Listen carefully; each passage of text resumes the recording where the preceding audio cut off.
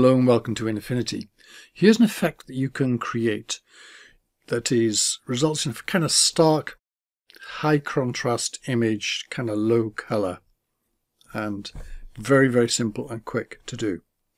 So I'm going to start off, I'm going to put in curves, and I'm going to take that one, hit Control J to duplicate it, so I've got two. Just get rid of this at the moment. I'm going to call one of those lights, and the other one darks. Right, now I'm just going to start with the lights and pull it up so it goes light.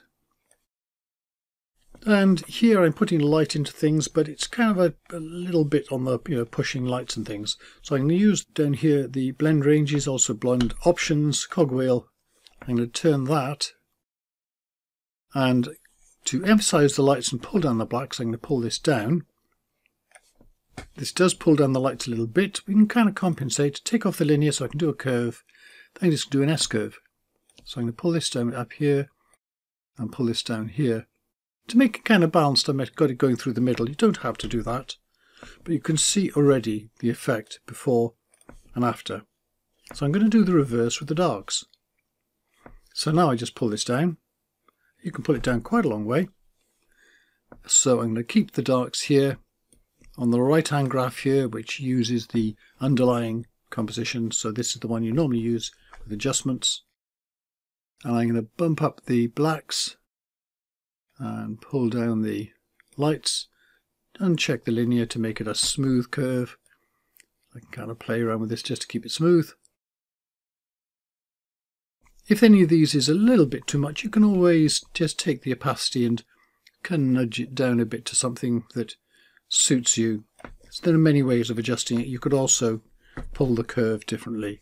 So I could, for example, go, well, I'm just going to leave the opacity up and adjust it from the darks here. I'm going to change the darkness there. So this does kind of double curves, in that you've got the curves and then you've got the blend options on top of that as an additional control.